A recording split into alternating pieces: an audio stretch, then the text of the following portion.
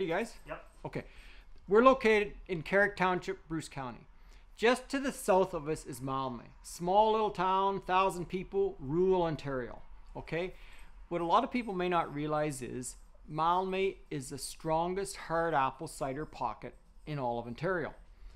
Making hard apple cider was one of the easiest alcohols to make. So a lot of settlers, when they opened up this area about 1850, Bruce County was the last county to be opened up in this part of Ontario. It was originally called the Queen's Bush, and it's still used. You still see that name a little bit used as the Queen's Bush of Ontario, is this part. Anyways, well, as the settlers started coming and pouring into Ontario from Europe and elsewhere around the world, they started snatching up land, and the deal was, okay guys, you come to Canada, you come to Ontario, but when you come here, the fighting stops.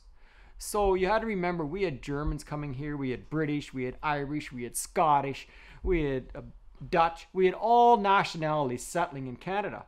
And we started making hard apple cider. Well, hard apple cider was common throughout all of North America. It wasn't just here.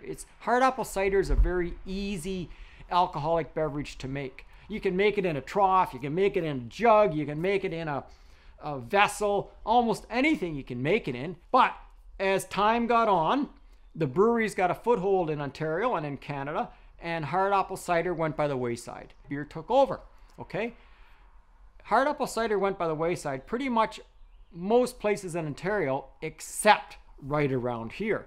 So right here in Malmay, and this what of Malmay, and I'd say maybe a 10-mile radius of Malmay, we retain that hard apple cider image for years and years and years.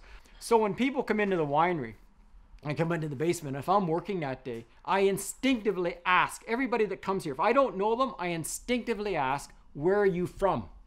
And if they tell me that they're from Toronto or Cambridge or Barrie or something like that, I'll treat them totally differently than if they tell me they grew up around Malmay or within a 10-mile radius or 20-mile radius of here. So if they grew up within about a 10-mile radius of Malmay and they're over the age of 45, 50, chances are they've got a memory, and it may not be good, of hard apple cider, because the cider we made years ago was very harsh. So, and it's really interesting when you get couples and your husbands and wives, and if they're my age, say 55, 56 years old, and they grew up around here, and I'm in the tasting room and they're tasting different wines we make and this and that, and they get to the ciders, quite often the lady will say, no, Gary, it's okay. I'm not going to try the cider. And what she's really saying to you is she can remember something from 40 years ago and it wasn't good. Okay. Nowadays, to give you an idea, 40 years ago, no self-respecting lady would drink cider. Nowadays, 40 years later, 50 years later, females make up, I think it's around 56, 58% of cider consumption worldwide. When we make cider almost identical to wine. You use controlled temperature, you use yeast strains, sanitation, bubblers, all the same technologies you do making wine right through. And the product is very, very refined, very, very crystal clear, very, very palatable from there. Okay? Now, but there still is some hard cider made.